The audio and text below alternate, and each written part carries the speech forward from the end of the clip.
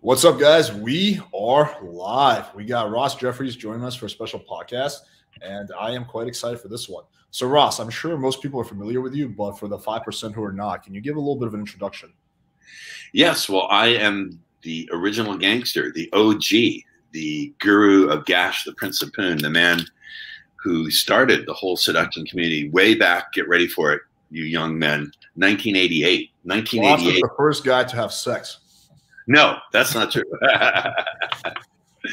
But I was the first person to codify how to get laid. This is my original book that I wrote in 1988. You can see the difference in how I looked then and how I look now. There's quite a difference. Still the same thing, man. Still look exactly the same. A little cosmetics, a little Photoshop. You could let me. I'm sure you could get me looking good for an online profile. I don't know. Sure. So yeah, I started all the way back in 1988, and my insight was that I really couldn't do a lot back then to change my looks. I was 6'2", 130 pounds, so I looked like a skeleton. Big, thick glasses, and had very low self-esteeming and had a lot of body shame. And I was the nice guy, the big brother. Worst thing of all, the girlfriend with a penis. You know what that phenomenon is, where women complain to you about the guy they're banging, but they tell you you're such a nice guy. I always say to my female friends, I do have female friends, I said, don't call a guy a nice guy. It's like me saying you look fat in those shorts. It's the worst thing you can say. It's like saying you don't see that human being in front of you. You're not really a man. Yeah. You're not a man. You're a girlfriend with a penis. Yeah. And it's a really terrible thing, because if you think about it, saying someone's a nice guy, you're not only saying that you won't have sex with them, you're saying it's not even okay for him to think about having sex with you. So it's a terrible thing. So I started out in 1988, and my insight was that I came upon NLP, neuro-linguistic programming. Now, there's a lot of controversy about NLP. Is it scientific? Is it not scientific? Does it really work? In my experience, NLP is about using language to address the subconscious mind and evoke a person's desires, imagination, the fantasy mechanisms of women. And so what I teach fundamentally is this, Alex. If what you're doing works, every guy has to take care of themselves. You got to take care of your health. You've got to take care of your emotional stability. If you can build a social circle, but not every guy can. I have clients who live in bumfuck Idaho. There is no social circle. So I'm saying those things are all great. Don't stop doing it. But if you are not using the power of subconscious communication to influence and evoke and create women's emotions, their deep fantasy mechanisms, then you're leaving a lot of puss on the table. And I don't like to leave money, pussy, anything on the table. So really, that kind of power is extraordinary. My students get results that would appear to be magic. In reality, it's emotional engineering. My crazy claim is you can use language to engineer a woman's emotions. That's really what speed seduction is about. And the other half is healing your own inner game. Because if I give you all these techniques, but your own inner game sucks, it's like you're going to hold the techniques in front of you as an apology, as like a sword, as a shield. So women. Yeah, no, this is all very interesting. Let's unpack this a little bit. For the people who are not familiar, and actually, I would consider myself in that category as well. So you mentioned there's two components, basically, right? There's the inner and the outer, and can you like kind of expand on this and give some examples? Yeah, let's talk about using language to communicate with women. I was explaining what I do with a woman the other day. It's the best topic I can talk about because they are eager to hear what I say. But let's give a simple example. There are three big mistakes most men make in their communication with women. I'll tell you what those are. Number one, talking about themselves. Not a good idea. Yeah, Number two, having data-driven conversations. Here's what I mean by that, Alex. A lot of my students are engineers, IT people, and they tend to talk in facts, figures, data. Agreed. They'll say, oh, I went to Hawaii on vacation. I flew Alaska Airlines. I stayed at the Baziki Wiki Hotel. It's a narrative. It doesn't engage the imagination. Or they interrogate the woman. Instead of having a dialogue, it's like, really, where'd you go to school? Why did you do that? Blah, blah, blah, blah, blah. But there's a way of talking to women that evokes their imagination. So I'll give you a simple example. What's the difference between saying to a woman, what do you like to do for fun? which I think is a chump question. Everyone asks that question. Uh-huh. And this question, when you want to do something that's just for you, something where you really indulge yourself that makes you think, damn, life is good. What do you crave doing? What do you really love to do? That's a much different kind of question. Because to answer that question, she can't answer it from her fact-driven mind. She has to dive down, go down into her imagination where she thinks about indulging herself, fantasy, escape. Now, did I directly say, hey, Debbie, think about sex? No. But by the way I asked the question, she's going to start thinking about fantasies, and fantasies are right next door to where she fantasizes about sex. So this is one example of the kind of communication that's going to get a woman excited, turned on. Is that going to be enough to get her to drop her pants? No, but it's the start. So what's the process for engineering these questions? Like, what's the logic? Like, how did you come up with that? I studied Ericksonian hypnosis. And when Milton Erickson was a hypnotist who I think was the hypnosis, what Einstein was the physics. He took it out of the realm of you are going to sleep, look at the watch. He made it all conversational. And he would ask questions that would evoke trances. Instead of saying, well, you are getting sleepy right now, he would say, now I'm wondering, as you allow yourself to relax, which one of those chairs will be the one that will permit yourself to go into a trance deeply? He would ask questions that had suggestions embedded in them. But here's my recognition. And let me back up, Alex, and say to everyone who's watching this, whether you're watching it live or on the replay, I want to make this very clear. Nothing I'm saying is scientific. That doesn't mean it's not true. It just means there's no laboratory data behind it. It's not true with a capital T.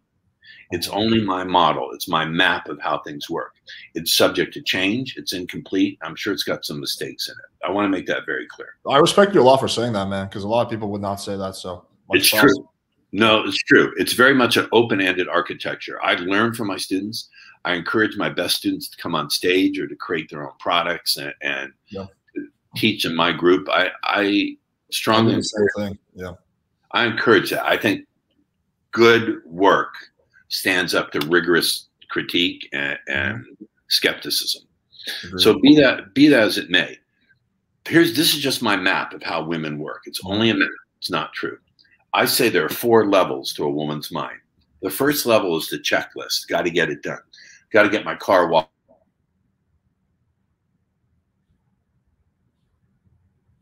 I think we froze for a second. Ross, are you still there? He's froze on his end, I think. Yo, guys, give me a check mark if you can still see this, because for me, the screen just completely froze.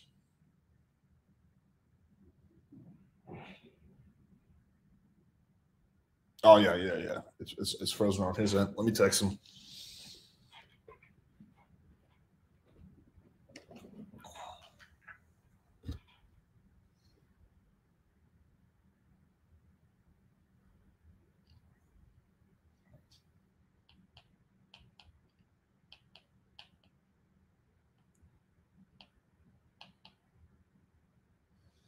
Yo, my apologies, guys. It froze on his end, so let me just message him. Oh, we lost him completely. Froze. And damn, it was getting spicy too. All right, just bear with Ross for a minute. I'm sure he's going to pop back on.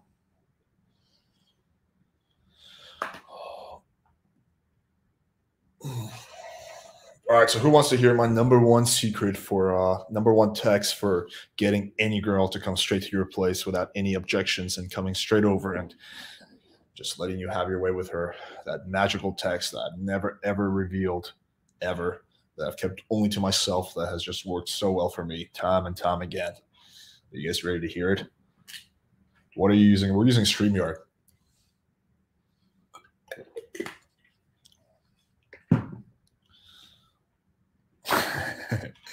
Yeah, if you guys can't tell, I'm fucking with you. There's no text, unfortunately. Let's just give Ross another minute. I wish there was. My life would be so much easier. All right, he said, hold on. Yeah, I love it when like you see the marketing spiel on like, I don't know, like the sales page, like the #1 secret that if you do this, you're good. And it's like, oh shit, what is this number one thing? And it's just like a bunch of bullshit.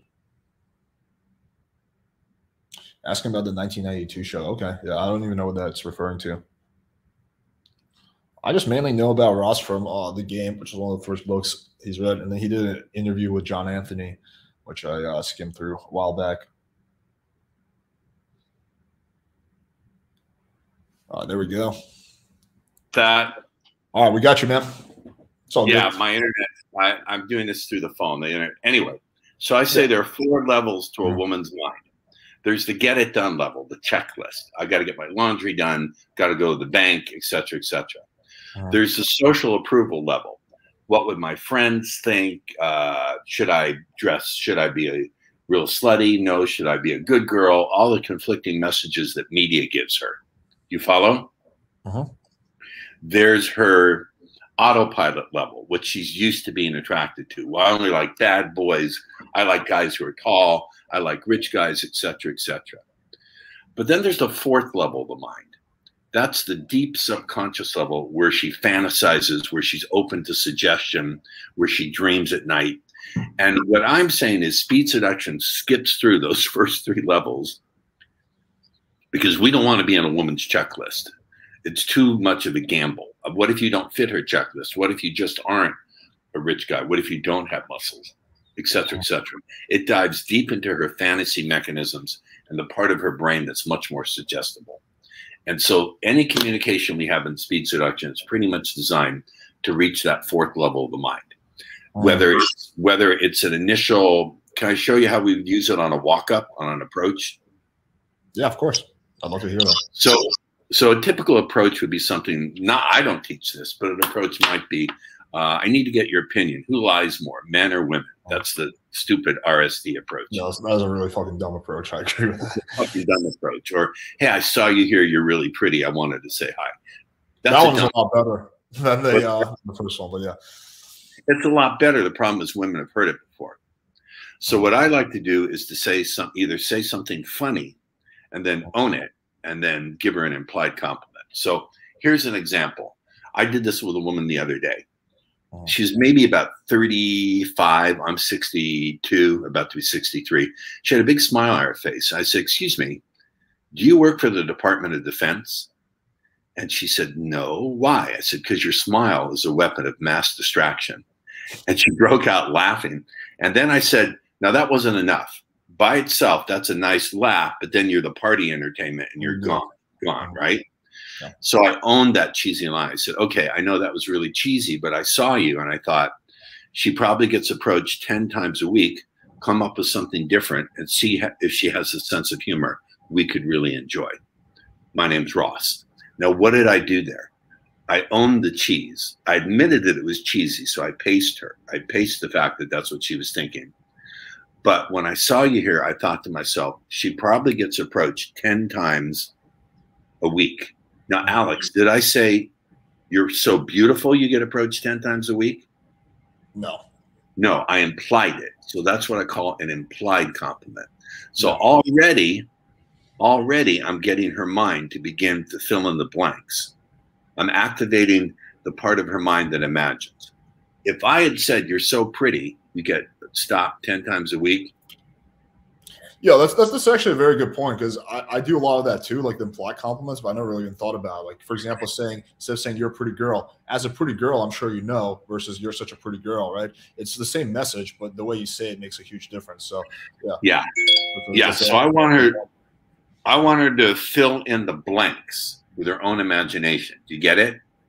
And then I did something else. I said, come up with something different and see if she has the sense of humor. There I'm screening.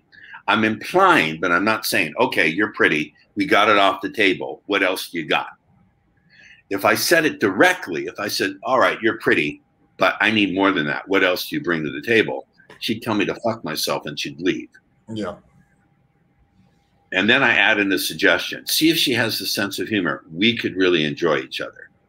So I'm priming her subconscious mind from the very beginning to fill in the blanks for itself. Does that connect in with you. No, that Right makes from the perfect sense to me because it's basically kind of what I do already. Without, I've just never like really thought about it as deeply as you're explaining it, but that makes perfect sense to me. So with speed seduction, we have a principle and a concept for everything we do. It's not just memorization. I explain what it's designed to do. Think of a stage magician, someone like Penn and Teller or whoever they are. Each point of the trick is set up to advance the next part of the trick. Now, I'm not saying we're tricking women, because we're not. We're communicating with them in a way that gets them excited and turned on. I'm using the metaphor of a magic trick. When the magician makes this move where he moves the coin and drops it, he's dropping it not because he actually dropped it. He's dropping it so he can grab something else. So everything we're doing, in this case, we're beginning the process of opening up her subconscious or unconscious mind. I use them interchangeably. They mean the same thing. We're opening up that part of her mind that is suggestible right from the very beginning. So that's an example of how we would use it in a walk-up, in an approach. So what happened after that? Like, what did you do after? We got into a conversation, and I said, so I'm really curious about something. This is a pattern we call heart on sleeve. I said, you seem like someone who really knows who she is, which is, again, setting a high bar. What is she going to say? No, I don't know who I am. So I'm setting her up to be responsive to the next thing I say. You seem like someone who really knows who she is. I got to ask, are you someone who wears her heart on her sleeve, or can you hide her feelings? Now, let me stop right there. That's a very interesting topic for women because it revolves around feelings and hiding their feelings. Every woman has had the experience, Alex, of trying to suppress strong feelings of desire for a man because they don't want to feel like a slut. You get it? So I'm immediately tapping into that topic without telling her I am. Do you wear your heart on your sleeve, or can you hide your feelings? For example, let's say you meet a guy and you begin to tune in to that sense of excitement, those butterflies that let you know something really big is about to go down, Debbie. Can you hide that that's what's taking place? Or could your friends notice that's happening right now? You hear, I'm leaning on it. Normally, this sounds creepy the way I'm saying it because I'm leaning on it. So you guys. No, I understand exactly what you're doing. Your tonality is on point. When I'm doing these podcasts, I talk pretty fast. And when I'm talking to women, it's much more slow and deliberate. So I know exactly what you're doing. I'm marking out the suggestions for her so her unconscious mind can hear it. So I'm giving suggestions to, for example, when you feel that flow of feelings, that's the command, to feel that flow of feelings, that excitement. When you feel those butterflies, I'm telling you to feel excited, to feel butterflies that lets you know something big's about to go down. What does that mean? When I say something big's about to go down, in my mind, I imagine a big dick. I imagine my cock going down her throat. Do you understand? Now, you guys may be having the response at first, well, that sounds ridiculous. So what if you're imagining it? Well, here's the thing. People have a very weak frame on their reality. Once you get inside their frame, you'd be surprised. If you imagine something and you're putting it through a sense of strong willpower and you're using the right suggestions, you'd be surprised. I think it may be just the inflection in your tonality, how often they'll begin to imagine what you're imagining. Or maybe it's coincidence. I just know. No, I think you're definitely right. Did you wind up getting the chick's number? Who The girl? Numbers are wood. We wound up making out. Okay. We wound up going to her car and making out, and then I got her number. Numbers are, see, here's the thing. In speed seduction, we don't think of behaviors. We don't think, how do I get her phone number? How do I get a blowjob? Instead, we think, what states of consciousness, what flows of feeling in her body, what visual. So she'll initiate all those behaviors. So she'll give us those behaviors. So speed seduction is also a different way of thinking about connecting with women. We don't think in terms of behaviors, blowjob, sex. We think, what state of mind do we want them in where they'll just naturally want to give us those behaviors automatically? This is, again, lifted from Ericksonian hypnosis. Erickson thought, well, how can I create states of consciousness or responses where the client is in the frame of mind where they want to show me those behaviors? He didn't apply it to seduction. My insight was to go, wow, this guy is a super fucking genius. I'm going to take his insights and map it over to seduction. Now, it doesn't always map over, but you'd be surprised how often it does. Does that make sense? Now, let me be honest. Often, it doesn't work all the time. Sometimes it doesn't work because nothing works all the time. The best system will work all the time. There's no such thing. Run with your wallet if someone says that. But it's better than dating, and it's better than directly complimenting her. And it's better than talking about what does she do for a living. And even then, there are ways of digging into that. There's what I call the curiosity code, the conversation code. Can I give you another example? Yeah, of course, man. So I was having a conversation with a woman who was a healer. And I asked the interesting question. I didn't say, what do you like about being a healer? Or how did you get started? Why? Because that's an average frustrated chump's question. You don't have a lot of time. When a woman is hot, you don't have a lot of time to make impact and to make an impression. You don't, because she doesn't have a lot of attention span. She's got a lot of options. Why should she pay attention to you? So I didn't ask her, how did she get into being a healer, or why did she do it? I said, what was your first moment of discovering, of uncovering that healing was your journey, what you're meant to do? And her pupils widened, and she said, I remember it very clearly. I was walking with my mother, her ankle twisted, and something just came inside me. She used these words. Something came inside me. I felt this flow of energy through my body, and I heard a voice say, you're going to heal your mother. And I just looked at her. I watched the bone reset itself. Now, whether her story is true or not, I don't know. It doesn't matter. In her world, it's true. I said, wow, isn't that amazing? When something powerful comes inside you and you feel that flow of feeling in your body that lets you know something big and miraculous is about to take place. And I very subtly, I didn't call it in like an airstrike.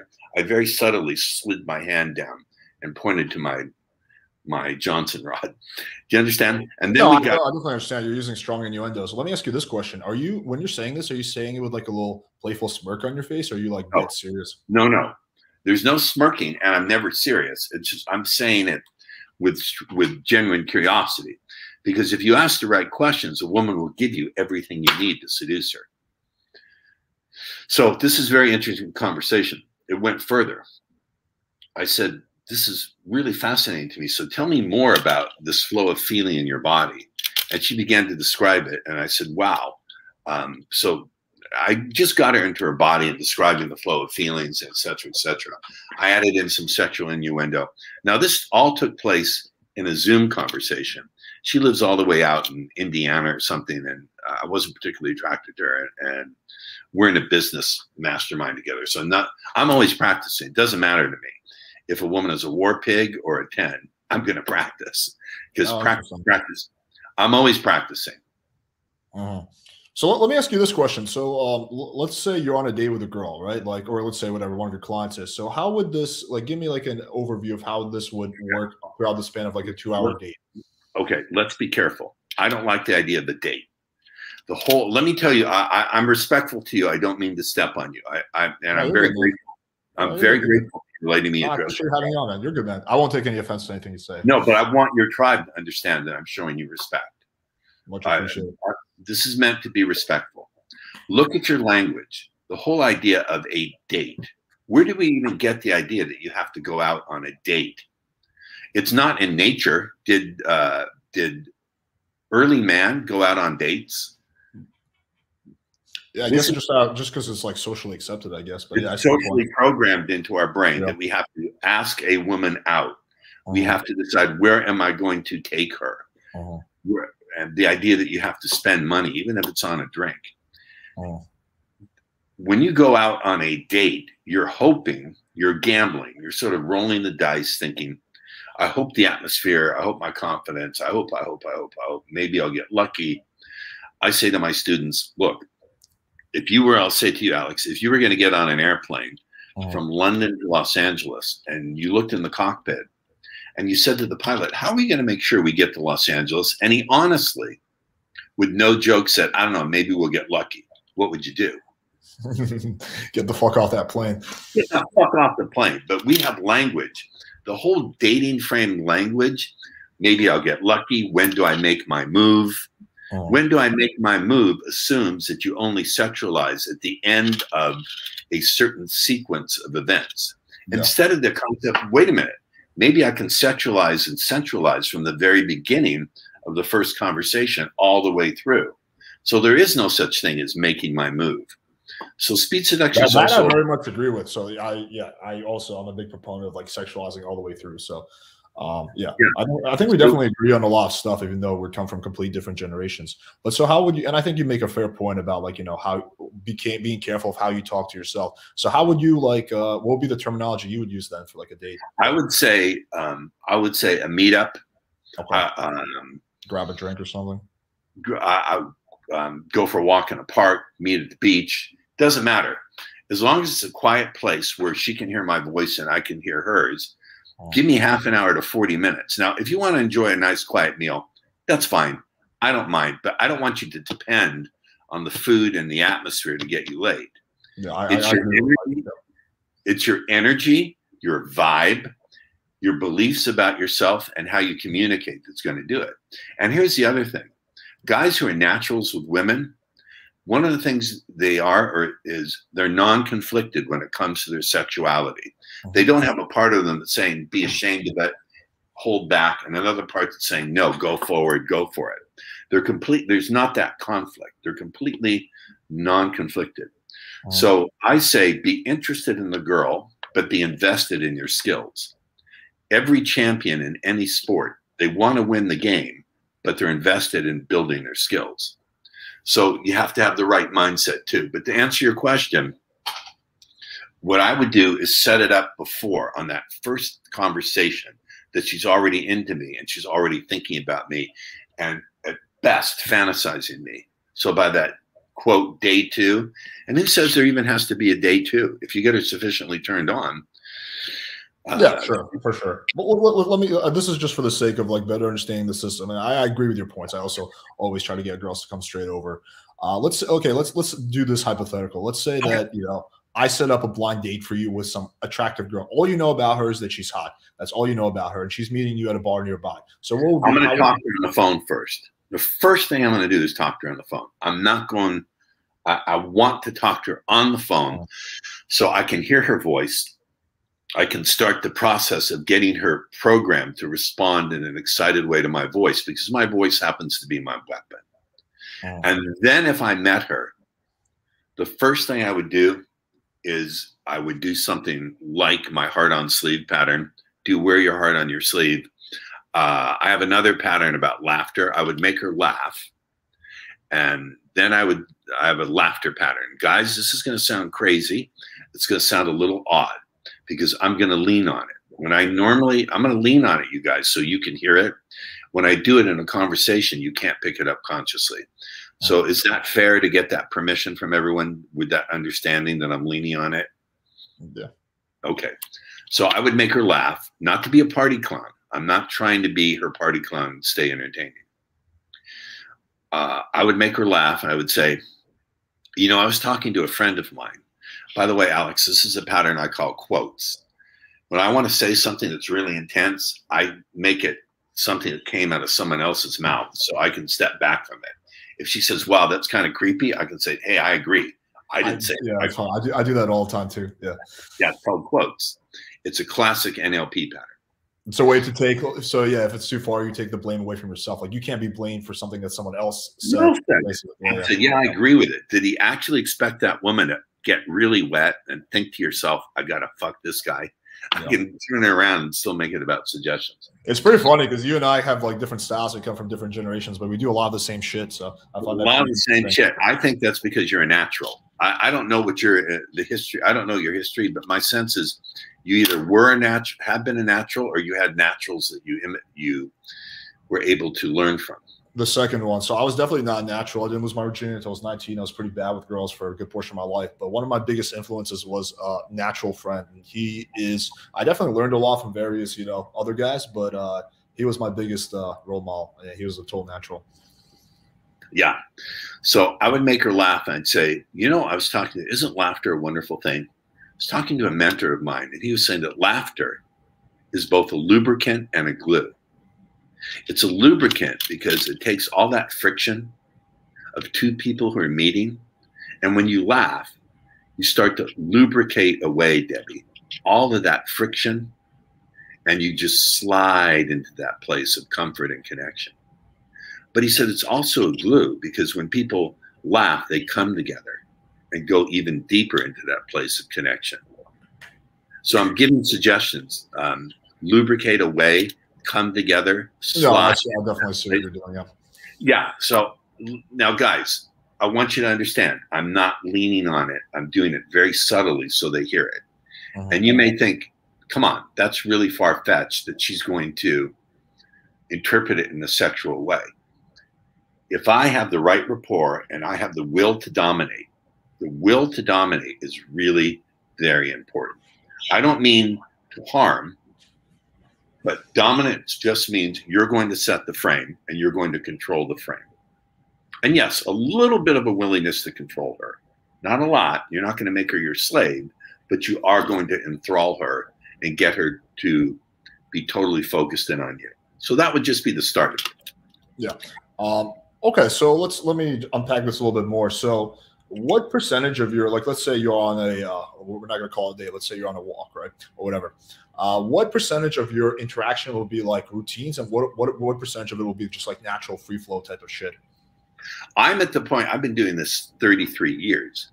So I don't know how not to, she can talk about anything. I can turn it into a language pattern. She can talk about, she makes cardboard boxes in a factory. I'd say, wow, that must be so fucking boring. You must find your mind drifting off and going into a realm of fantasy and escape.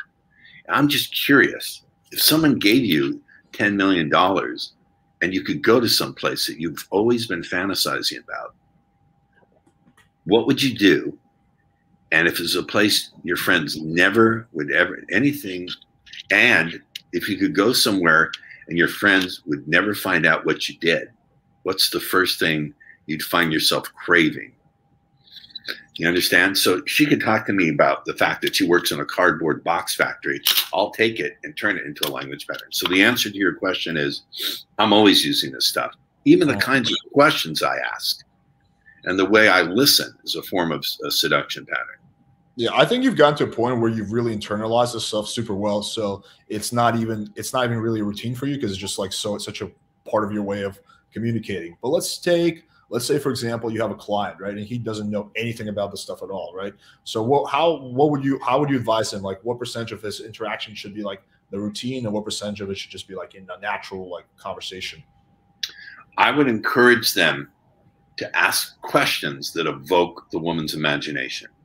Do not interrogate the woman. Don't ask her. Let's say she's, for example, there's always going to be a little fluff conversation. I'm not going to make it one intense hypnotic. Yeah, there has to be. There has to be a state break. Essentially what that means is you can't have her keep going into all these excited states. Her head will explode or she'll run away. What you need also the concern is that if you are someone who's not really, I don't know, who hasn't really internalized this stuff of coming off as like gamey, coming off as like oh, this guy's like trying to do his shtick. So again, you would be surprised. I understand that concern. You would be surprised at how women eat this stuff up, even when it's delivered in a way that feels robotic, because it's just that powerful. But I would encourage guys to just use little pieces of it. Learn it first. I teach guys, don't do whole language patterns. Just take little pieces of suggestion, like feel fascinated, enjoy this connection, feel a new direction for your thinking.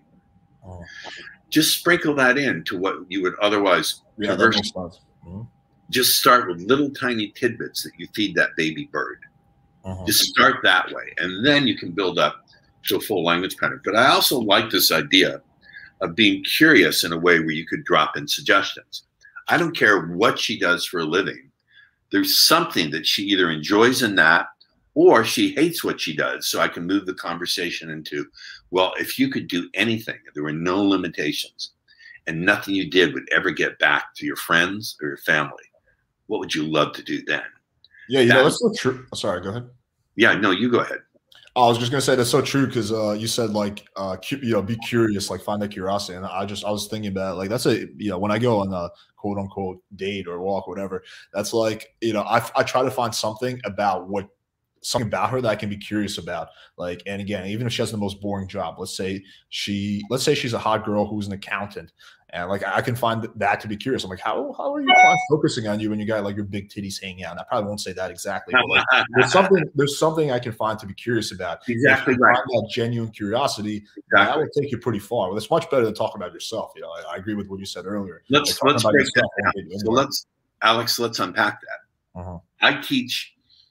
You can get curious about the 4 C's, where she finds her sense of connection.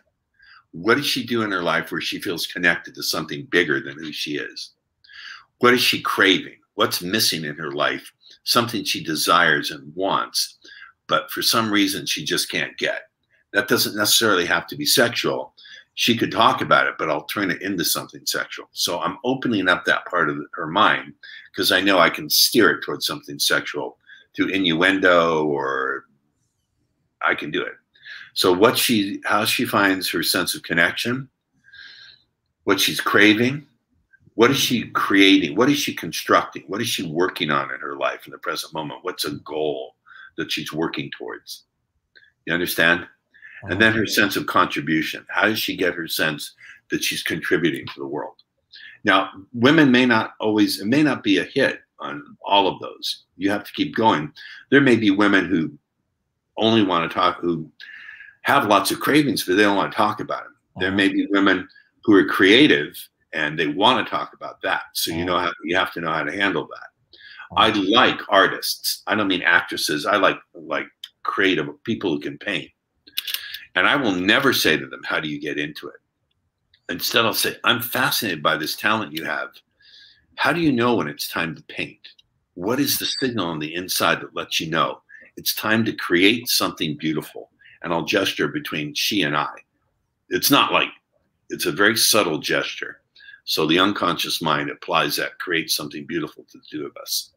That's forcing her to dive down deep into her process, her unconscious mind, and evoke unconscious processes. Because the creative process isn't really consciously thought out. It comes in a flash of intuition, usually from the unconscious mind. Does that make sense? Yeah. So let me ask you this: we've heavily covered verbal escalation. Where does physical escalation fit in this? Right. You like touching her knee, or like how does that work for you? So I say there's friendly touch. So like every time a woman laughs, I'll just pat her on the shoulder or touch her hand. There's friendly touch. There's evocative touch, where I have this great pattern called airplane finger fun. I can't go into it here, but I talk about an experience I had on an airplane. It's a true story, where we just finger fucked the whole, we got a blanket and all we did was fuck with our fingers. We never touched our genitals. We never kissed. We just made love with our fingers for like a 2-hour flight. It was one of the most erotic experiences of my life. I'm not making this up. So once I get her sufficiently comfortable, I can go into that story. And that's an incredible turn on for them. And then there's sensual touch. There's a point. So there's the back of the neck. You can't clearly see the back of my neck, but if you rub your palm on the back of the neck, it is incredibly sensual. There are YouTube videos of me demonstrating this. It's not with your fingers, it's with your palm. And you usually hear like, oh. And when I hear that, I say, I got to go to the restroom. I'll be right back. And I'll touch her again when I get up to go. So, and then there's also different spots. There's the thumb, the palm of the hand. That's what I'm talking about. That will get her turned on before you start making out. Does that make sense? No, it makes sense. The way I always explain to guys is there's 3 types of escalation. There's the verbal escalation, which we covered pretty well. There's the physical escalation. And I think the mistake a lot of guys make is they think physical escalation is making out. But physical escalation starts with your proximity, with touching her knees. So physical escalation starts way before the makeout. And then there's what you call like locational escalation. So that's like getting her back to your place, and then when you're at your place, getting her to your bedroom. Just by like, if you're in the living room, just by the fact that you got her in your bedroom, you've already escalated. Like there's already a lot more sexual tension, even if everything else is the same. So I generally try to focus on all those three types of escalation. I think the mistake guys make is they only focus on the physical escalation. And they think it only has to happen at the end of a thing called a date. They're thinking, I do this, and then I escalate. The other thing is, good point you made. In Japan, in Japanese culture, it's very crowded on the subways. People cannot avoid touching each other's bodies. It's just the way it is. But the cultural norm says you have to stiffen your muscles.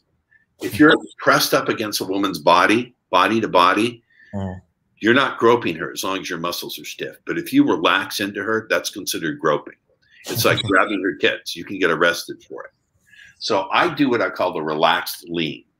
I always want the woman sitting side by side or diagonally to me. I never want her across the table from me. Agreed. Also, same with me. 100%. Right. What I'll do is I'll lean into her I'll test. If I lean into her and she leans back against me, then I know I'm getting somewhere. Or if she's soft when I lean against her, I'm getting somewhere. But if she stiffens her muscles, then I know I have more work to do. Right. Yeah, for sure. I mean, one thing I'll do is like, I'll find a reason to touch her hand and see how long. Does she grab my hand back? That's a very good sign. Does she move her hand away? Okay, yeah, there's more. Right. Done. Right. Yeah, so you have to, and this is the problem with a lot of guys. They're not calibrated. There's so much in their head. There's so much internal dialogue. There's only so much real estate in consciousness. But so if a lot of your internal dialogue is taking up your consciousness, how can you calibrate to that woman? So that's why in speech seduction, we teach some meditation techniques and some other techniques to quiet the mind. So many guys, one of their biggest problems is they don't know how to shut up inside their own head. It's true. I'll say it again. You need to learn to shut up inside of your own head. Yeah. And also control your sexual energy. If you're spurting from your dick, I don't mean literally, but if the sexual energy is so intense that you're popping a boner and you're shaking inside. My last girlfriend, 20 years old, smoking hot, literally, we would get stopped by women on the street who would tell her how beautiful she is. She's about to have a baby, not mine. Anyway, she told me, she said, you know, I used to go out on dates with guys and they would start shaking and it just freaked me out. Why were they shaking? I said, honey, they're sexually turned on and they don't know what to do with it. So guys have to learn how to ground their sexual energy. And there's some exercises you can do, physical exercises. And also shut up inside your own mind. You can learn to quiet your internal dialogue. Can you give an example of one of these exercises that a guy can do? Sure, absolutely, absolutely. So I think a lot of interventions can't be done in here. They have to be done with the body. I don't want to stand up and show you my big body, my big muscles. But one thing, guys, I teach guys to do is if they're feeling overcharged sexually and they're standing up, is just very slightly bend their knees. Not like you're going to bow down and pray, but slightly bend the knees. Exhale, and then as you straighten up, inhale. It grounds the sexual energy and puts you back in your body. If you're really nervous, if you're super nervous and are having approach anxiety, go find some place, step into the bathroom, do a forward bend. You don't have to touch your toes. Do a forward bend, inhale for like 4, exhale for 5 or 6. That turns on the parasympathetic nervous system, which is responsible for getting you out of fight or flight. Use your body to ground yourself and calm yourself down. Yeah, a lot of the stuff you're saying is very popular in the yoga community, actually, because I used to take a lot of yoga. So a lot of the stuff you're saying, I heard. That's a 4,000. That's a 4,000-year-old practice. Oh yeah, for sure. I'll never knock yoga. I was a big proponent of it. I still am to some degree. Yeah. Let me ask you this question. Out of curiosity, how did you meet the 20-year-old chick? Was it just from cold approach or friends? Believe it or not, I met her on Tinder. Really? Okay. I was not expecting that answer, to be honest. Well, but you know what? She was looking for a sugar daddy. I converted her out of that. I did some patterns on her, and that got rid of the whole sugar daddy thing. Oh yeah. Can you expand on that? Because that's pretty fascinating. How did you convert one? Well, she wanted a sugar daddy. I said, really? So if you had lots of money, you could go anywhere you wanted. Tell me where you'd go. And she said, I'd go to the Bahamas. I said, really? Take me with you. So we're in the Bahamas. What's the first thing we enjoy the most? And she said, I'm looking out at the beach. I said, describe the feeling of the sand on your feet. And she told me, I said, take me by the hand. I took her hand. I said, let's go into the water. Tell me how the water feels. Is it warm? She said, it's super warm. I said, where do you feel it swirling that feels absolutely the best? And she blushed. And then I said, doesn't matter whether you focus in on where those feelings go first, or whether you focus in on where they go next, or whether you focus in on where they feel absolutely the best. What my friend says, what matters is you think to yourself, there's an opportunity right here. And if you don't take it, you'll lose out forever. Anyway, keep taking me into the, what else did we do? And we went on, but I had already implanted the sexual stuff in there. And this was on the date. This was not over text, right? No, I don't do stuff over text. The problem, I don't knock, you're the expert on text. My experience is that I can't do my language patterns over text because they have to be heard. Yeah, of course. The language patterns I've designed don't work over text because they're designed to be spoken and to be heard. Let me be very clear. I'm being incredibly respectful. What you do works. I'm not knocking what you do. I'm simply saying, no, what I'm doing won't work through text. But absolutely, I'm absolutely saying my system is not designed to replace anything that works. It's just designed to enhance it, to make it more effective once you get them face to face. Yeah, no, that totally makes sense. I guess my question was, because like you matched with her on Tinder, right? So how did you get her out to meet up in the first place? Like, what's your strategy? It was a couple of years ago. I don't really remember. She was 18 at the time. But would you say like because you mentioned you like phone calls? So did you get her on the phone? I got her on the phone. Okay. I got her on the phone as soon as I could. Okay. I just look. You hear my voice. I have a great voice. My voice is my weapon initially. That's my weapon. I'm not good looking. I believe in your system, but this would be a lot of work for you to do to make me photogenic and to make me attractive. And at 62, it's going to be harder to get women who are like 28, 29, 30. I'm not saying it's impossible, but that's not. And on Tinder, my understanding, and you're the expert on these dating apps, women are the currency. Women are what makes it run. And they have I talked to one woman, my doctor, actually, my naturopathic doctor, who's 31 and super hot. She went through all her matches on Hinge. She's just going through them. They're like hundreds of them. And she says, I've given up because I can't keep track of all the conversations. It's impossible to make it work. Yeah, no, that's very common. Girls get overwhelmed. I mean, the lady who works at my front desk, she's on the hefty side, to say the least. She's like 250 pounds. Oh, Jesus. She got, what was it? She got 5,000 likes in like a month or something. It's insane, dude. Like versus me with like, professional photos or whatever, I can't even come close to that. So yeah, for sure. Yeah, I guess because with the 20-year-old, so you're saying that initially she just matched with you because she thought you'd be her sugar daddy, and then basically through your game you converted her into just being a regular girl. Yeah, now she still went out and looked for other sugar daddies, but she didn't fuck them.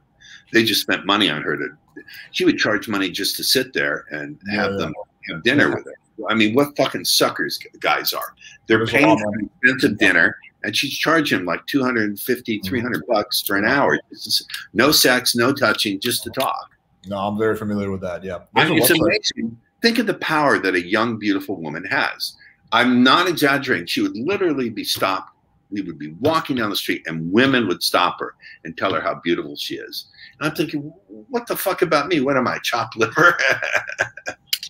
Yeah, dude, it's crazy. It's crazy. The only thing that beats hotness is fame, like A-star fame. But aside from that, that kind of status. But again, we can't all be Brad Pitts. We can't all have the status. That's the reality. And here's the thing. We can't all have a big social circle. Yeah. My students are 40. A lot of my students, not all of them, but they tend to be at least, in their 30s. They're working 60-hour weeks, many of them. They built their own business or legal practice, whoever. How are they going to build a social circle? They don't have time. No, yeah, that's a fair point. I've never actually been a big advocate of like doing the social circle game stuff. If it happens, great, but I've never like focused on that. So let me ask you this question. So we've talked a lot about external game. You mentioned earlier that half of it is also how you talk to yourself. So can you expand on that? How do you? I think First and foremost, it's about removing what I don't like to sound airy-fairy. I try to be fairly rigorous and even rigid, not rigid, but rigorous in my talk. But I believe there's spiritual, fear is one thing and anxiety is one thing. They're relatively, listen to my words now, relatively easy to deal with. But I think underneath that, there's shame and there's envy and there's resentment. Many guys who have not done well with women have a tremendous amount of shame. They're ashamed of it. There's envy. They envy men who are successful, and they resent women. They resent the fact that women have all this sexual power. And so we need to learn to teach men how to release these, I'm going to use the word spiritual poisons. And that's a matter of meditation. I teach a meditation practice, and then a practice of what I call surrender and embrace. So for example, it would go something like, I surrender my right to be resentful and full of envy and embrace my practice of blessing the success and the gifts of other people. So it's about surrendering your right to be envious, not surrender envy. I said, I surrender my right to. What's the difference? It's a subtle difference. When I say I surrender my right to, it acknowledges that, yeah, I can do it if I want to, but I'm choosing not to, which gives you power over it. It puts you at effect rather than cause. So there's a series of affirmations, there's some rituals that we do, and then there's meditating. And then there's subconscious reprogramming, where I actually have something called Unstoppable Confidence, where you listen to it and you do a series of visualizations and affirmations and that sort of thing. Don't get me wrong, it takes time. If you've been filled with envy and shame and resentment, it usually takes about 90 days to clear it all out. But you start seeing results in a matter of weeks. I would say 90 days is actually really fucking good. That's really good, because usually, it takes longer than that. Have you ever read the book Psycho-Cybernetics? Of course. I love that book. I hate Think and Grow Rich. That's a load of bullshit and lies. Yeah, but a lot of the stuff you're describing is like very in line with that book. Yes, I love Maxwell Maltz. He almost discovered NLP. He was decades ahead of his time. I'm very happy that you've read that book. I love that book. By the way, just out of curiosity, are there people watching this live? Yeah, we got 120 people live right now. Oh wow! Are they gonna ask questions at some point? We got a whole crap load of questions, but I want to get through my questions first, and then we'll get to the questions. I love this. I can go for another hour if you want it. I mean, awesome, I love teaching.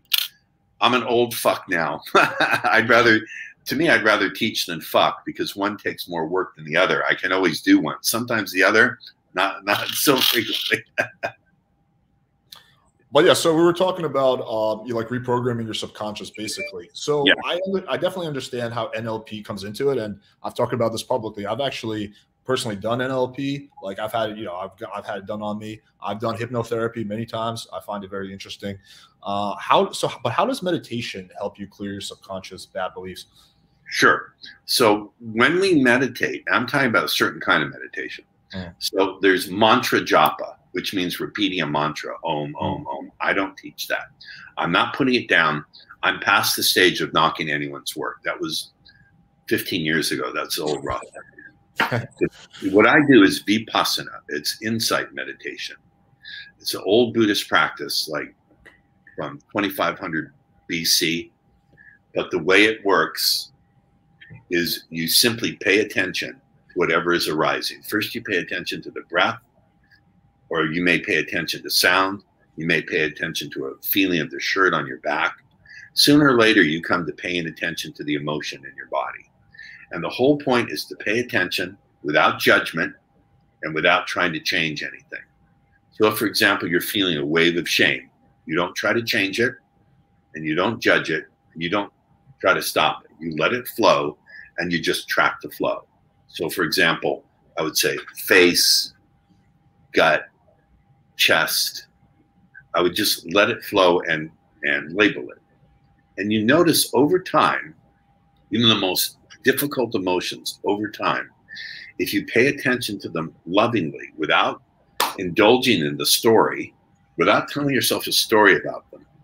Well, I feel this way because, or my mom beat me. Leave the story out and don't try to change it.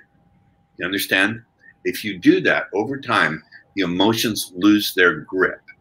A big change happens for people when they're no longer looking through their beliefs, but they're looking at them. This is what I call witness consciousness. So again, this is only my map. It's not true with a capital T. It's incomplete. It's subject to error. It's subject to improvement. My map is we have witness consciousness, which is what we need to really heal. We have creative consciousness, where we tap into the source of our imagination, our creativity, our intuition, our higher self, if you believe in that. Then there's willpower. There's will consciousness. Nothing's going to stop me. I'm going to get to my goal. I'm going to push through pain, et cetera, et cetera. And so I believe to really get good at anything in life, we need to find a balance between these. So Vipassana allows us to develop that witness consciousness. May I give an example of how this works? Yeah, of course. When my mother died, to this day, I'm in love with my parents. They were the best people and the greatest teachers. My mom was my greatest teacher. My father was a war hero. He fought the Nazis in World War II. Oh, wow. He was in the real shit. He was a combat medic. He couldn't carry a gun. He was wounded by the Nazis in the Battle of the Bulge with shrapnel. Oh. So when my mother died, it was the first death I'd ever experienced. And I was in so much emotional pain, I couldn't think straight. I was stupid. I couldn't put sentences together. And it hurt so bad, I couldn't sit in meditation. I had to lay down. And I just let the pain flow through my body. I noticed where it ended. So, for example, I felt a tremendous gripping in my chest, and I went to the border of it. I thought, where's the border of it where the feeling ceases to be? And I just, for 30 minutes, I lay there, and I swear to you, on the very memory of the mother who I'm talking about, after 30 minutes, it just broke up into waves of energy. And for a second, I felt a wave of peace and a wave of bliss. And I was still mourning, I was still grieving, but I wasn't crippled. I was able to function. I was in pain, but I was not suffering. And so it's very interesting. Through the practice of wanting to get laid, men begin to develop spiritually when they learn that everything is impermanent, no matter how seemingly pleasurable or how seemingly painful, that pain and suffering don't have to be the same thing, and that pleasure and satisfaction are not the same thing. You can have lots of pleasure, but if you're gripping around it and won't let it go and you're really attached to it, it doesn't equal satisfaction. My meditation teacher who taught me all this, Shinzen Young, thinks it's hilarious that I'm leading guys to meditation through getting laid. He thinks it's very edgy. You would think he'd be offended, but Shinzen thinks it's brilliant. And so, are you familiar with Brian Bagan from the Fearless Man? Who? The Fearless Man. His name is Brian. Brian? He lives out of LA. His company's called the Fearless Man. I'm sorry, I don't. It sounds like good. I think you would really like him because a lot of the stuff you're describing, actually, in terms of the internal stuff, literally he also talks about all the same stuff. So I think you guys would have a lot in common. Can you introduce me? Yeah, absolutely, definitely. Not a problem at all. But yeah, man, I mean, it's all very interesting. I also think that meditation is definitely powerful. I definitely don't meditate as much as I should. Me neither. What I've personally noticed, I think you've got way further with meditation than I have, because meditation, you can go far with it. I went as far as noticing that when I would meditate, I would be more calm when I was talking to girls. So just like my bass, I don't know, I would just be more articulate, more calm. True. Like everything was just moving slower. It's like it slowed down the speed. Well, absolutely. That's a great benefit. That's one of the great benefits. A far more profound I'm not knocking what you're saying. A far more profound benefit is seeing the end, the death of shame, the death of envy, the death of resentment. So instead of resenting people, you bless their success. Gratitude for what you have is important, but being happy for other people's success is the completion of gratitude. Now, this is not what you're expecting from a get laid, fuck women now, ask me how guru. But no, man, I think it's all very interesting stuff. And I think that it's interesting because you can use this for more than just getting laid. You can use this for letting go of trauma and stuff like that. Business. Hey, I'm now teaching it for business. I have a book I wrote on using it for business. It's all words that sell. So let me ask this question. So What do you do if you have a, like, let's say a tough case? Like, let's say you have a guy who, for example, just had a lot of trauma and he's like, he has a lot of bad beliefs about women and whatnot, like an ex-RSD student or something like that, right? How Oh, would this, like an ex-RSD student or something like that, like, I'm oh making God, it, like, would the same I approach got apply as well, or would you do something extra in that situation? I've gotten them. Well, first thing I tell people is put aside, you need to junk everyone else's system. That's not said out of arrogance, but they don't mix. Mhm. My mother used to say, if you take one drop of shit and you put it in a pot of chocolate, you've ruined the chocolate. Right. I tell them you have to stop with all that dialogue, all the technical vocabulary. You need to junk it. Because that's not how things work. I agree with that. And then I will have a look at them and I'll sort of calibrate to what are their social skills in general. In other words, do they have problems with communicating with all humans or just with women? A lot of them are, a lot of them, I would say about 15% of my students are somewhere on the autism or Asperger's spectrum. And I will say to those students, I don't have the skill set to help you. I'm not saying you don't deserve to be helped. If you want to sit in on my seminars for free, you're welcome to come as my guest. I'll calibrate them. If they're really disturbed, I can't help them. If they have a personality disorder, bless their hearts, I can't help them. So if they're like narcissistic or borderline, I'm not blaming them. I have some narcissistic tendencies myself. We're all on that spectrum. But if they're really on the edge there, I can't help them. Ross, just a quick question while since we're on this. Do you find that I've actually noticed that if you have some narcissistic tendencies, you'll be better with women? I've noticed this time and time again. And some of the best guys I know are like actually narcissists. Well, when I say narcissistic tendencies, I care about other people. I have empathy for other people. I invest in other people's success. I am impact driven and very driven to have impact with other people and service minded. Right. And I can be self-aggrandizing. I can be very grandiose and call my. In this interview, I'm sort of calibrated to you. You're a very stand up, straight level guy, and I'm calibrating to you. I'm not being over the top. Yeah, I can get laid. I'm the best guy in the world. But I do take on that persona at sometimes, and that can be very grandiose and arrogant and narcissistic. But I'm not. I know where I know where I am on that spectrum. I'm self-aware enough to know it. Yeah. Well, let me change gears a little bit and ask you this question. You know, you mentioned you're in your 60s. I'm assuming you're single now. Yeah. What's like your plan? Like, do you plan on like just keeping doing this, or is your plan to like? No, you know what? I'm ready to meet. In my age, I take really good care of myself. I go to my naturopathic doctors. I intend to be healthy and functional into my 70s, maybe even 80s. But I'm ready to meet a woman who I can spend the rest of my days with. I don't ever want to get married and have a piece of paper. So that's going to take some. Look, getting laid is relatively easy. Finding a really great woman of quality and caliber, it's not as easy. No, it's definitely not. It's definitely not. So I'm not going to get into my own personal list. For me, it's more about energetics. I've dreamt energetically about that woman. I know what she's going to feel like. What she looks like can be variable, but I know the energy. I know what the connection will feel like, and I have that pretty much down. But when I meet her, I'll hang up my guns. Do you generally go ahead? Sorry. No, you ask. Do you generally prefer, like, are you looking for a younger woman or someone like, your age? I'm not physically attracted to someone in my age. Just late 30s, early 40s. I dated a 47-year-old. My policy is don't date single moms. But I met her at a conference, and we were immediately all over each other. She looked like she was in her late 20s. She had 4 kids, but body was perfect. I don't want to be vulgar, but her pussy was tight as a teenager. She was hot. We only got along in bed. That was the problem. Yeah, there's some very, very hot older women out there for sure. Well, we only got along, excuse me. I don't know why my nose itches. I assure you I don't do anything.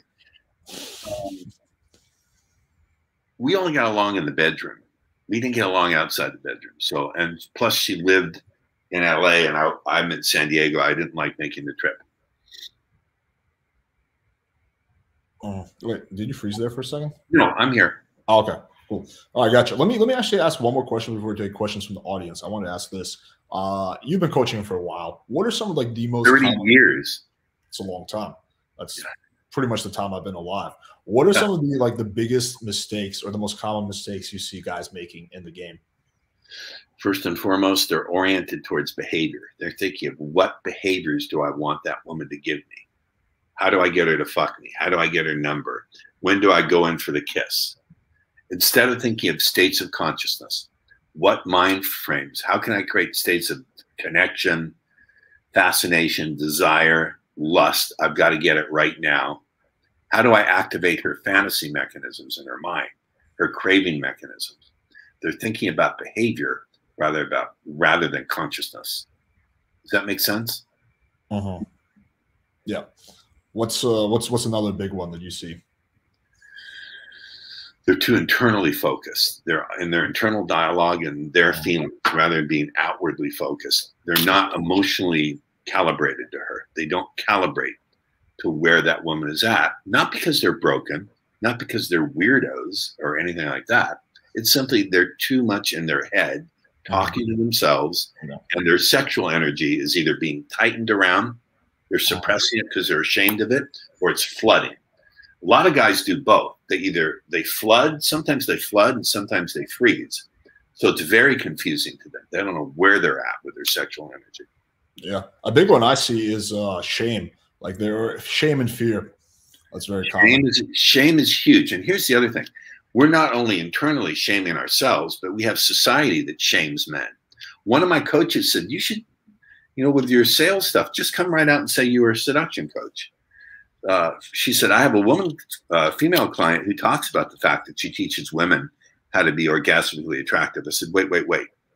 It's okay for a woman to teach that. If a man comes out and says he teaches that, he's an exploiter, he's a pig, he's part of rape culture. You understand? We're shamed by popular Me Too culture. We're shamed by other men who say, what's the matter with you? You should know how to do that. You're getting ripped off. What's the matter with you going to a class? Are you a pussy? So not only do we carry our own internal shame, we're shamed externally.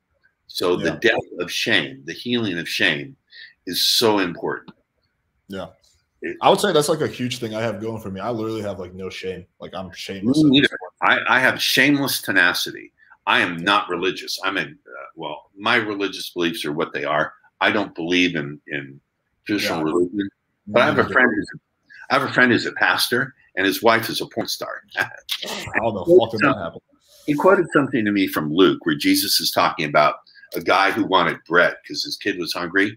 He goes to his friend's house and he's banging at the door at midnight. And the friend says, go away, my wife's asleep, my kids are in bed. He's banging on the door. He says, I'm hungry. And Jesus says, I tell you, not out of friendship, but because of his shameless persistence, his friend will open up the door and give him all the bread he wants. So I think you have to have that shameless persistence to do well at this. Yeah, to do well in anything. Can I mention what I have for the guys? Of course. Yeah, let's do it. So I have my $7 Seduction Conqueror training. It's $7. You get my Unstoppable Confidence training. You get my Awesome Approaches Blueprint. That will teach you how to approach women anywhere, anytime, even if you're tongue-tied, exactly what to say. And then I have the Conversation Code. That will teach you how to embed these suggestions and topics that get a woman turned on. You don't even have to go out on a date. It's $7 with a 1-year money-back guarantee. You go to... It's a good deal. If you guys are watching this on repeat, the links will be in the description. Yeah, it's seduce her now. Not seducer, but seducehernow.com. Sweet. Yeah, we'll put all that up. So for $7, if you're not willing to invest $7 in yourself, I don't know anyone who can help you. Fair point. All right, let's take some questions. I love it. I respect Ross from JMOF, our mutual friend. Someone asked, Alex, you should ask his lay count. Would you be open to answering that? My leg count is under, believe it or not, it's under 100. I am not. Really? Yes, I'm not. I am very paranoid about disease. My policy for the last 5 years has been pretty much we don't have sex until we're both tested. Because there's a lot of stuff out there. I have a student, he's no longer my student because he freaked out. The second girl he used speed seduction on gave him a nasty disease. He's got a big sore on his cock. Last time he called me furious. I said, dude, I warned you. Cover it, or you wait 2 to 3 weeks and you both get tested. Yeah. I mean, my personal policy is I use protection until yeah, at my age, I'm just going to be really frank. I'm going to be 63. I cannot stay hard in a condom. I cannot wear a coat. I can't. I know people my age who have that issue, so that's not like uncommon or anything. So and so for me, the only choice is to ride bareback with tests. Right. It's a simple test. Big deal. It's a fucking you pee in a cup for one kind, and then you have some blood drawn. Big fucking deal.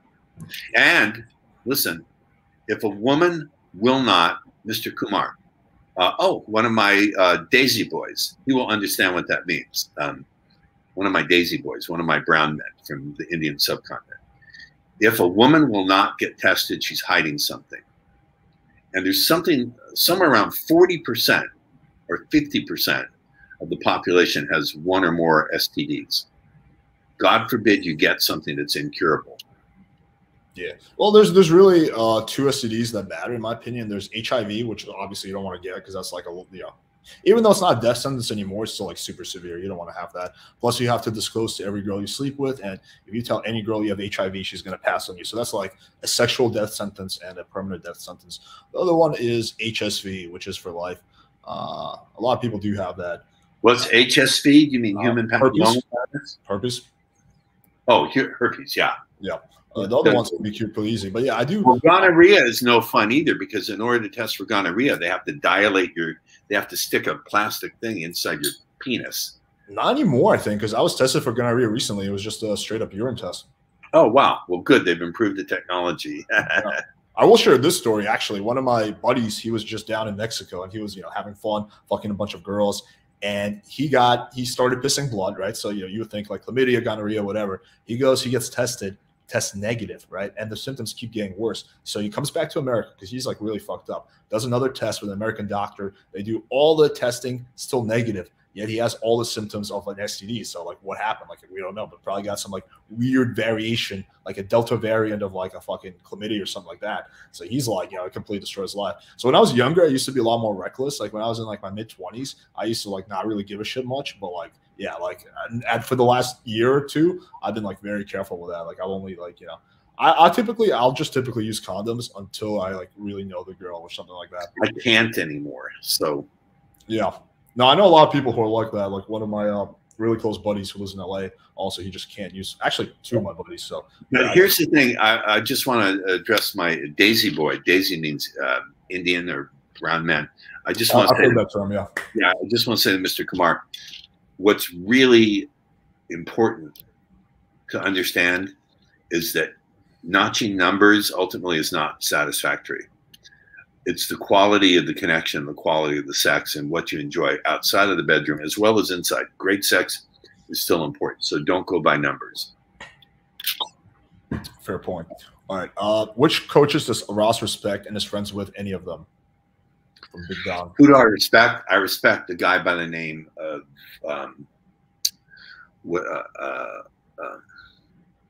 Steve Maeda, Mayeda. I'm not familiar with him. Steve Maeda is out of Austin, Texas, and he has the Austin Men's Group, and he doesn't just deal with lays and sex. He deals with issues like addiction and divorce and men's rights. He's a real stand-up man's man. I also respect a guy by the name of Stephen Grosh. He used to be one of Neil Strauss's coaches. He goes by the he also teaches self-defense. So his last name is spelled Grosch.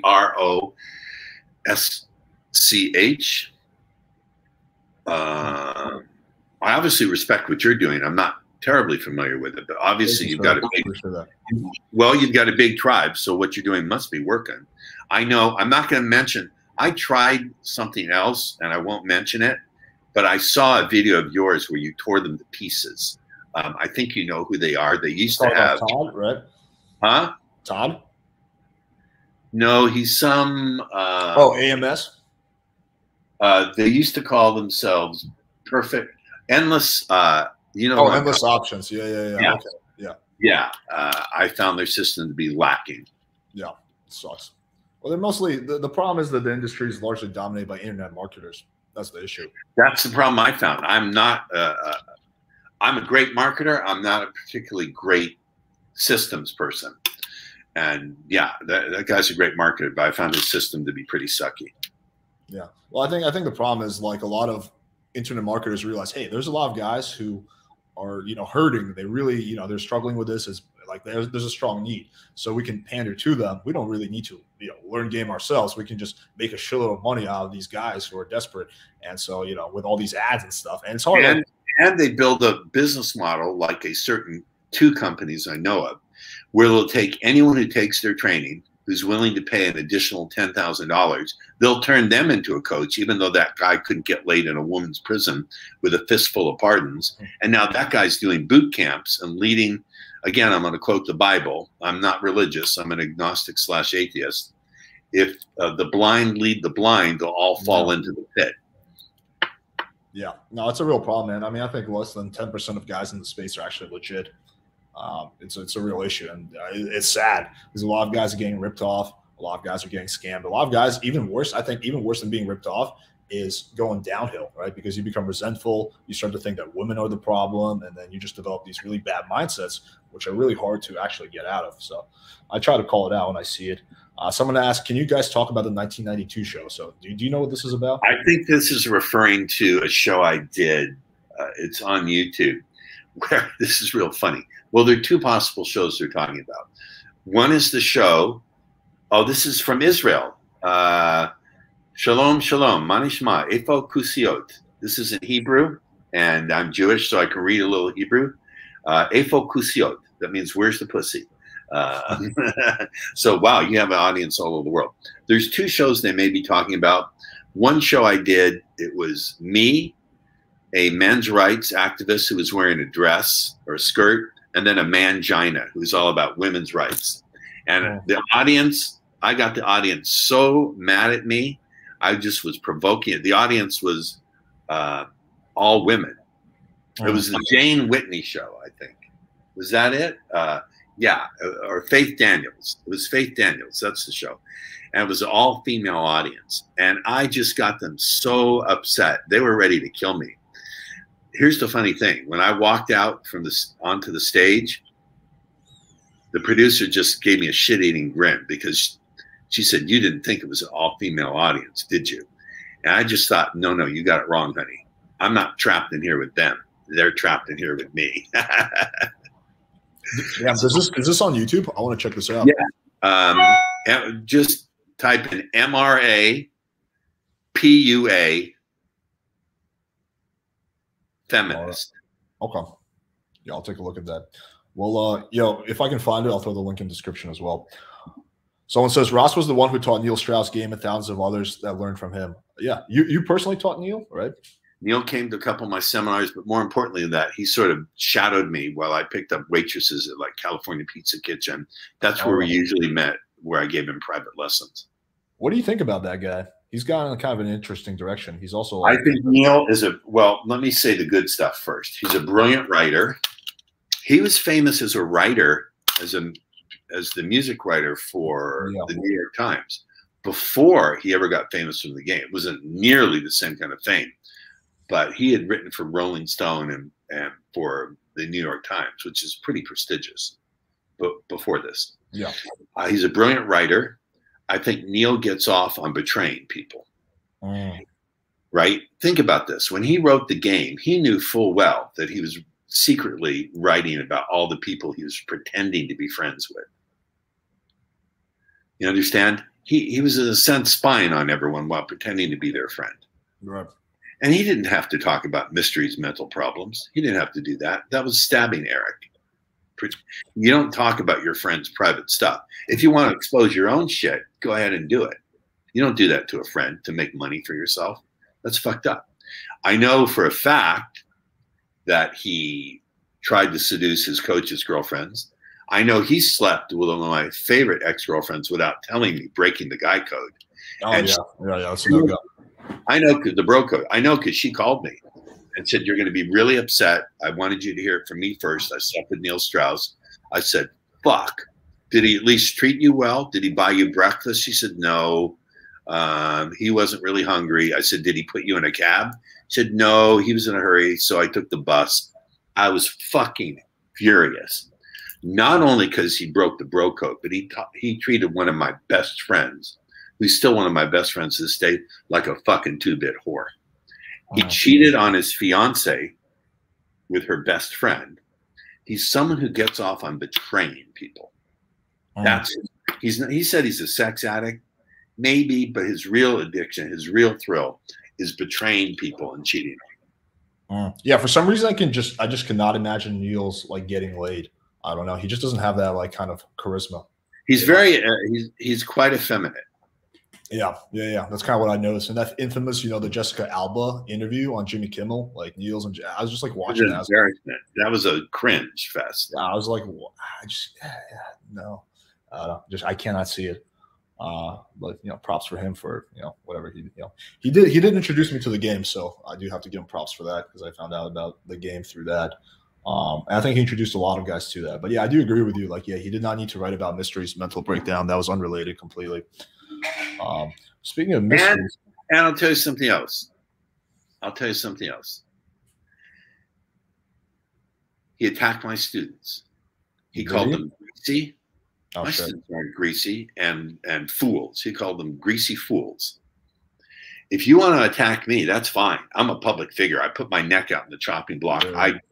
But don't fucking kick my students. That's not fair. I don't hate Mystery. I actually like Eric. Eric has been taken advantage of and ripped off, and people have made millions off of his original work.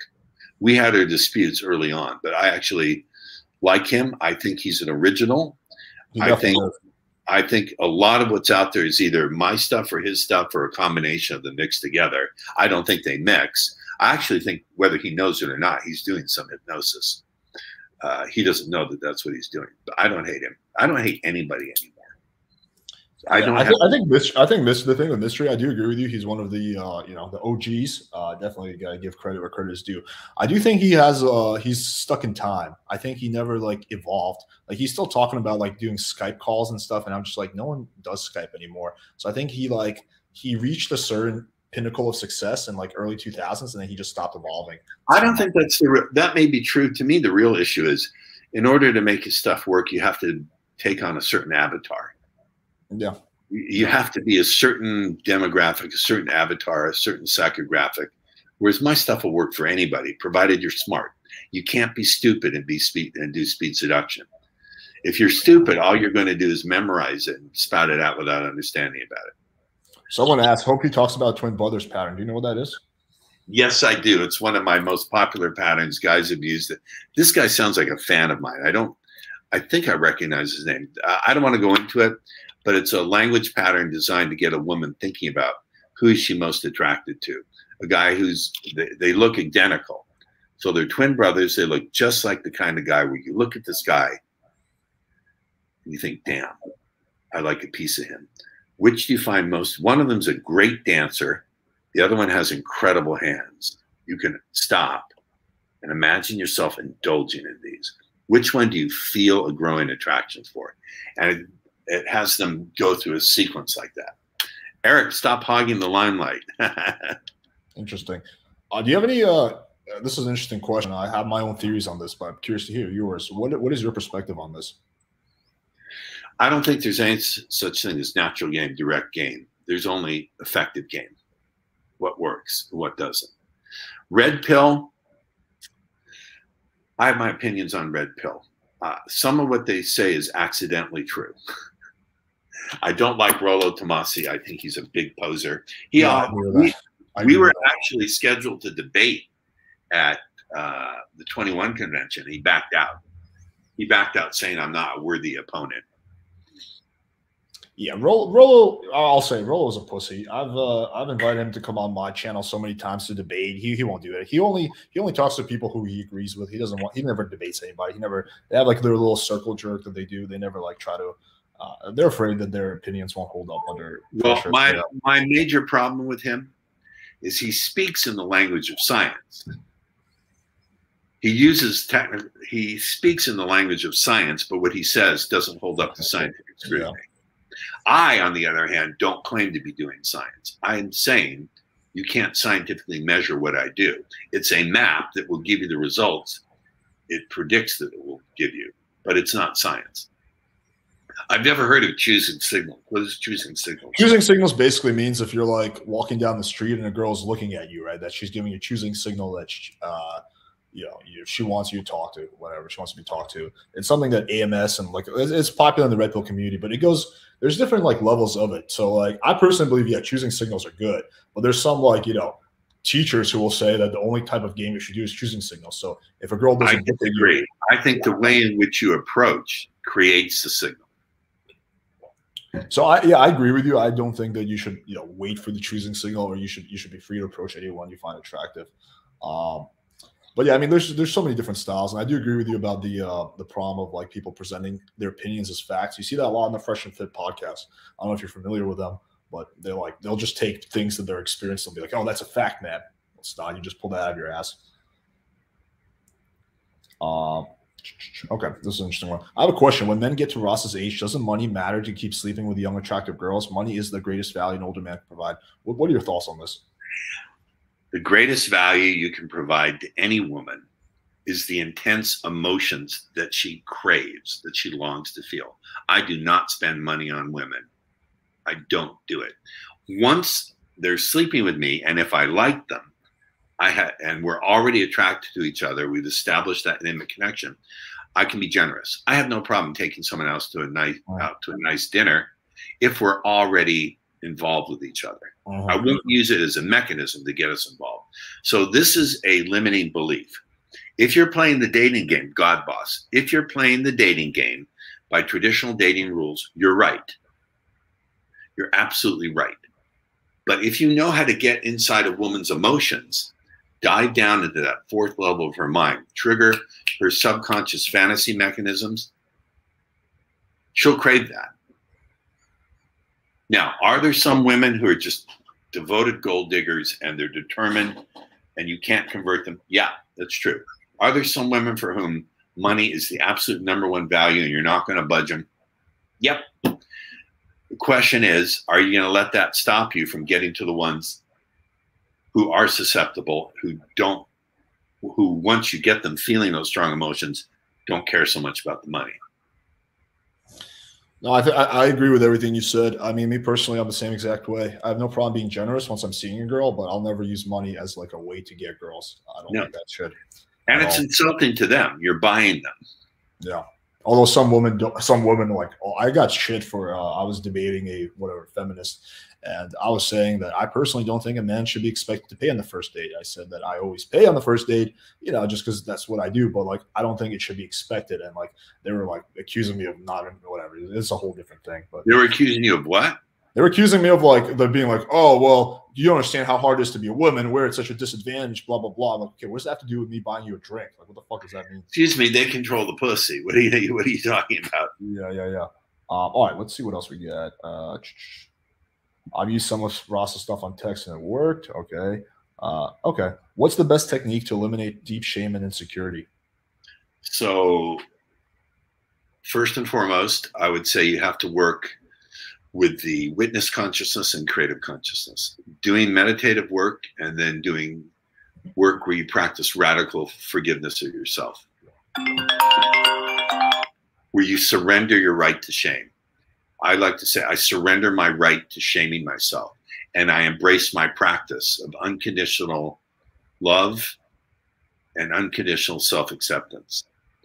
So what do you surrender and what do you embrace? Surrender and embrace, surrender and embrace.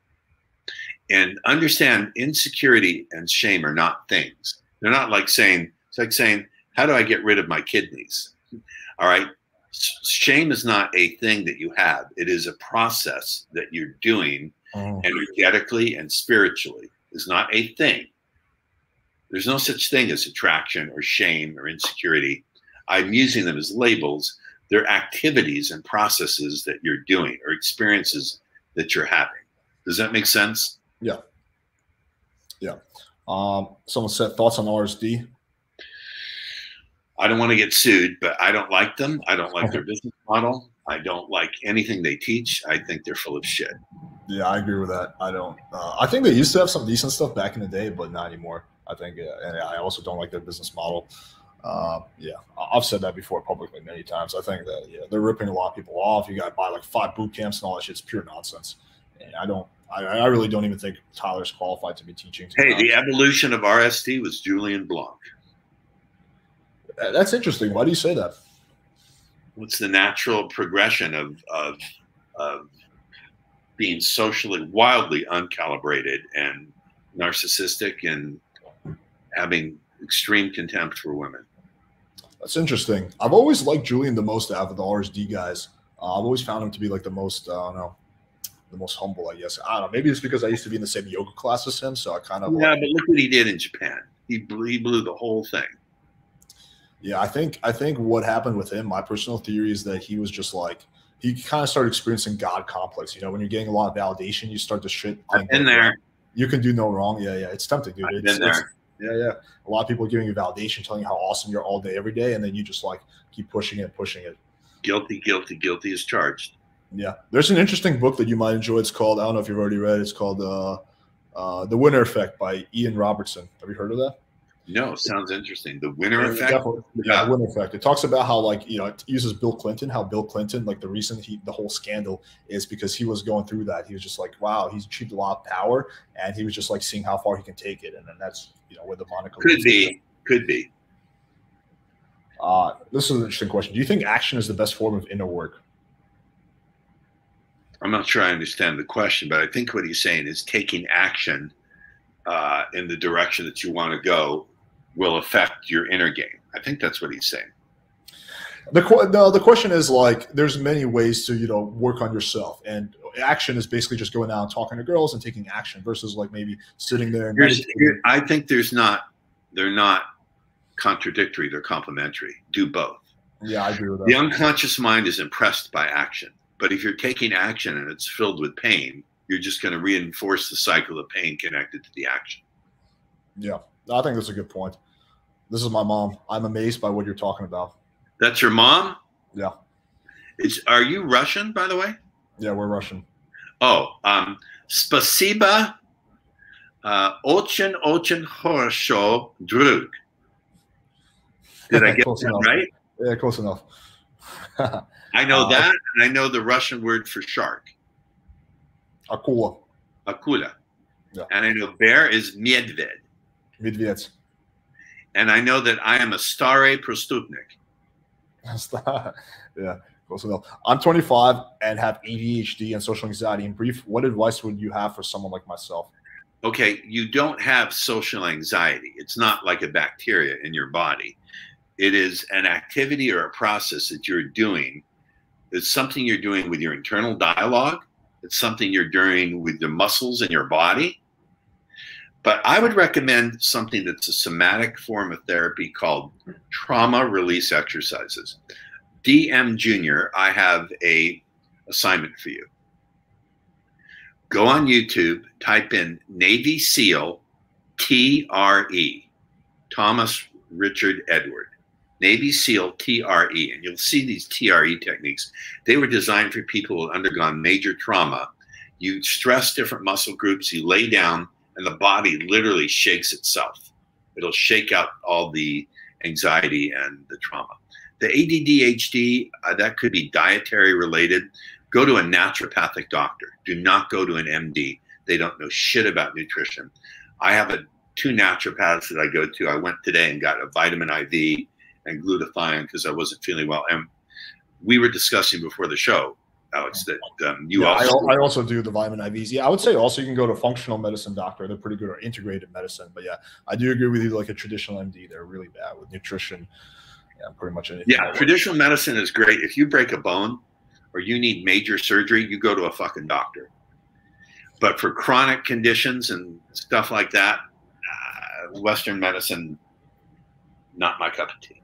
Yeah, I 100% agree with you on that. That's a whole different side tangent. How did Ross work on his voice? That's an interesting question.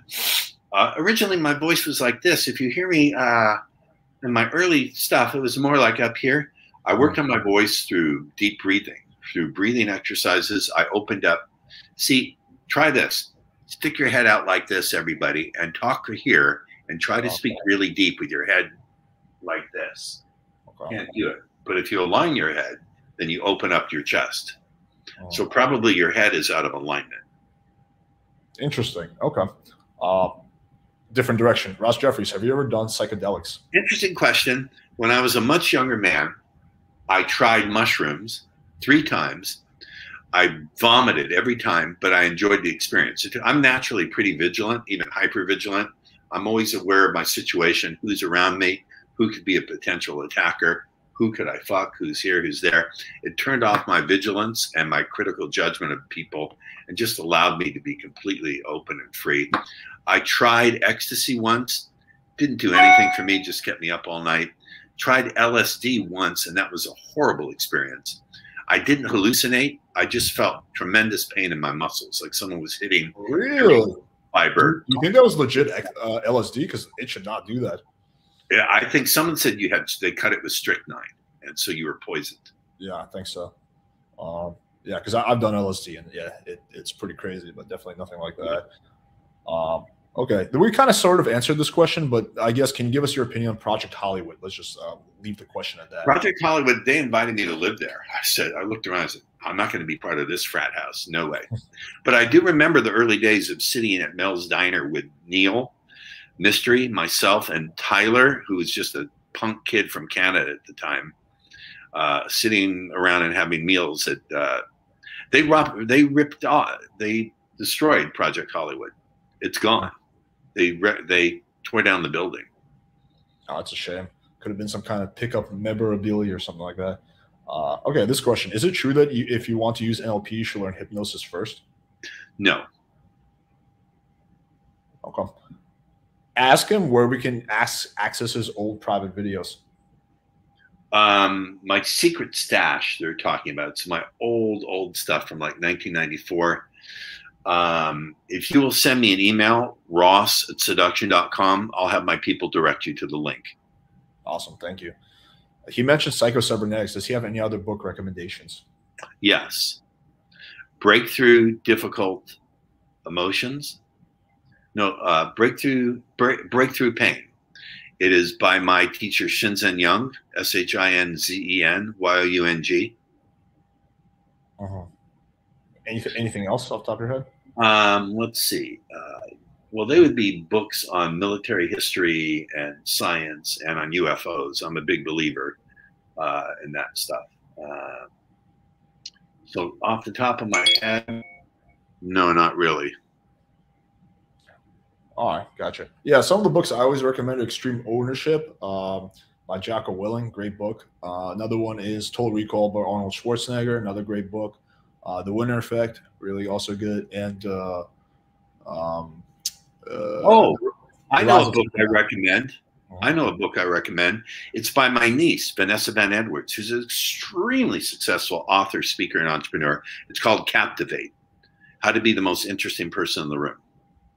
Cool. I'll check it out. Let's take one last question, and I think it's a very interesting one. What differences have you noticed over several decades of the dating game as far as what works and what gets responded to? How has social media, tech, etc., changed the game? Very interesting question. I say the same thing works, which is capture and lead a woman's imagination and emotions, trigger her fantasy mechanisms, however you can do it, across whatever platform you can do it. One thing I will say is that people's attention spans have massively shortened. Massively shortened.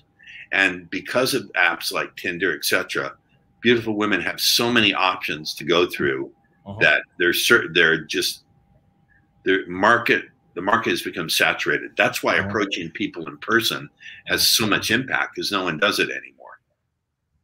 That's very true, man. I mean, like, yeah, it's definitely changed the game because, like, and also I think it's unfortunately negatively affected a woman's ego because the average girl who's, pretty cute, she's getting bombarded with hundreds of guys telling her how gorgeous she is, how much they would love to fly her out, how pretty she is, how her shit doesn't What's stink. wrong with guys? What makes them think that this is going to work? I don't fucking know, man. It blows my mind as well. But yeah, and so like this girl, unless she has a high level of self awareness, like a girl who has a lot of self awareness will be like, okay, I realize what's going on with the world. This doesn't mean I'm perfect. But the average girl, especially a young girl who doesn't have that, she's gonna go into life with a big ego, and she's gonna think she's this perfect flower who should deserves to get a multimillionaire because all these other it is crazy. You know what? Can I just say something? There are totally delusional, entitled women who have hit the attraction while they're in their 40s and they're 30 pounds overweight, and they think they're entitled to a genius multimillionaire bodybuilder, not bodybuilder, but really attractive dude.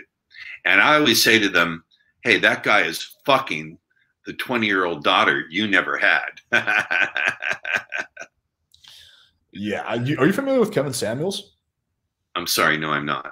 Okay, he does a lot of that. Like he does like he talks to a lot of women, like older women, and they're like, yeah, what do you want in a guy? And they'll be like, oh, I want 6, 7 figures, and it's 7 feet tall, and he'll be like, you're like a 5, like you're not gonna get that. So he does a lot of that. Pretty interesting. Do you have a cat? Is there an animal in the background there? I have a dog, but he's not in the background. I saw something moving back there. Must be that Miami wildlife. Okay, let me actually just quickly take this. Because it's interesting. There's a guy named Derek Rake. I'm not familiar with him, but who pretty much took a lot of our stuff. What does he think about him? Do you know who this is? I've heard of him somewhere. I've heard look, so many people have stolen from me and ripped me off. All I can say is thanks a lot, because they wind up coming to me for private coaching. I had an attorney who was a huge fan of mine. We split ways. We parted ways. But he said, we need to sue everybody. I said, you can't sue people. It's impossible. They'll just put it up on another website in Singapore. It's impossible. You just have to accept it. And I always used to say, I can create faster than they can steal, which is true. No, that's a fair point. I've had a bunch of people rip off my shit too. I had one guy just verbatim copy it, and I was like, should I sue this guy? How did they justify that? I don't know, man. I've never, I'm not a so I don't know how they think, but I really don't know. I'd have to it would be interesting to interview one and see because I could never myself rip someone off. I just wouldn't feel good about that. No.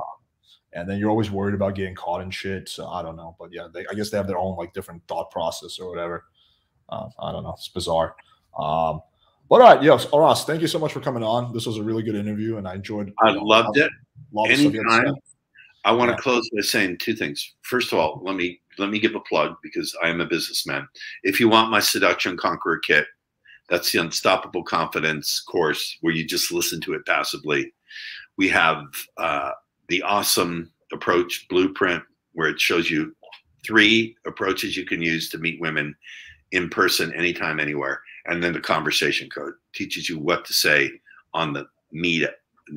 I don't like the word date, to get laid. It's $7, $7. You spend more at Starbucks. Go to Seduce Her Now, not seducer, but seducehernow.com. And it's a 1-year money back guarantee for $7. If 1/10 of what I'm saying is true, it's all true. But if 1/10 of what I'm saying is true, I think it's worth $7. And the second thing I really want to say, thank you for giving me the opportunity to address your community. You took a shot because you don't really know me, and you rolled the dice on me. I hope I lived up to a standard of delivering a lot of quality with sufficient amount of humility to get my points across. So people, you definitely did, no doubt, and it was a good interview. And I found it very interesting. We'll just end it off with this: that even though you and I come from different generations and different schools of thought, we pretty much do a lot of the same things. I just maybe worded differently, but as you were talking, I just kept thinking oh, I do that. The compliment thing, for example. I was like, yeah, I also do the kind of the indirect compliments all the time, but I never do the direct stuff. And so a lot of the stuff as you were talking, I was just thinking about how I do a lot of that too. So I found that very interesting. Even though we've never talked before this, and we we don't really follow each other's stuff, but just interesting how like I guess like we kind of more or less met at the same place, but we went in different, took different paths. So the truth points to itself, as one of my favorite aliens said on my favorite all-time science fiction show, Babylon 5. Not familiar with that one. But all right, Ross, thank you so much. And thank you guys for tuning in. We got next weekend, we got Courtney Ryan coming on. We got some more awesome videos dropping. So make sure you smash the subscribe button and check out Ross's work. He's got good stuff. We're going to put all the links in the description. Thank you guys. Peace out.